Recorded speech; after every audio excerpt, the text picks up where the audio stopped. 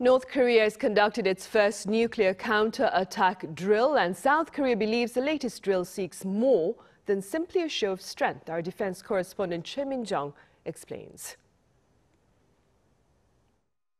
North Korea has revealed its staged tactical drills simulating a nuclear counterattack using super-large multiple rocket launchers for the very first time. The training guided by the regime's leader Kim Jong-un on Monday was focused on strengthening the regime's nuclear counteroffensive using 600mm multiple rocket launchers.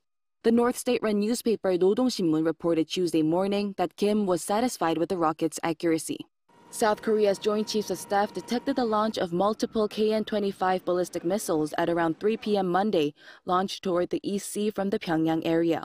The North said the drills were conducted to send a clear warning to its enemies, as it denounced Seoul and Washington's recent joint air drills for raising tensions. But South Korea's military has said that there is another motive behind the launch, promoting exports to Russia. We believe there is a complex purpose, like demonstrating the performance of the super-large multiple rocket launchers for exports.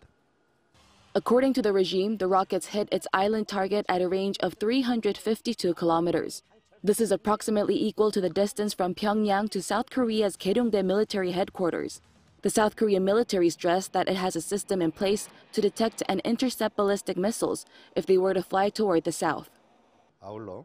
International security cooperation, including territorial cooperation between South Korea, the U.S., and Japan, will be further strengthened. If North Korea attempts to use nuclear weapons, it will face an immediate, overwhelming, and decisive response from the ROK-US alliance, and the regime will come to an end. South Korea and the U.S. both strongly condemned the launch. The U.S. State Department hinted that the issue will be addressed during Secretary of State Antony Blinken's visit to China this week. Choi Min-jung, Arirang News.